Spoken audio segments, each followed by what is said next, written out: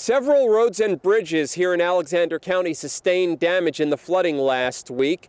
It was expected that work was to begin on some of those roads this week, and one of the projects was scheduled to be completed by the end of this week. There are also minor damage areas across the county that did not result in closures. Crews were continuing to work to repair these sites as diligently as possible.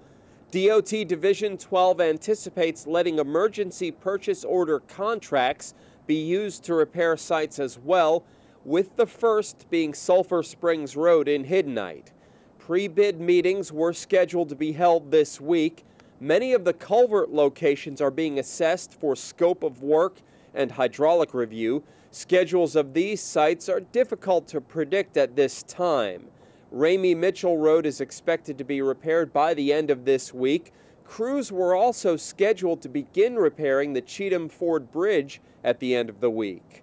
These are the roads listed by the NCDOT: 2535 Rocky Springs Road, Macedonia Church Road at Glade Creek, Millersville Road at North Carolina 16, Nestor Road at Millersville Road, 958 Sulphur Springs Road, Rocky Face Church Road at Presley Court, 1949 Berea Church Quincy Road, 7858 Cheatham Ford Road, Old Wilkesboro Road at J.C. Park Loop, Hopewell Church Road at Mill Creek, 591 Berea Church Quincy, 1069 Lackey Mountain Road, Smith Grove Church Road, Judd Smith Road at Marlow Road, Cheatham Ford Road, and Ramey Mitchell Road at the South Yadkin River.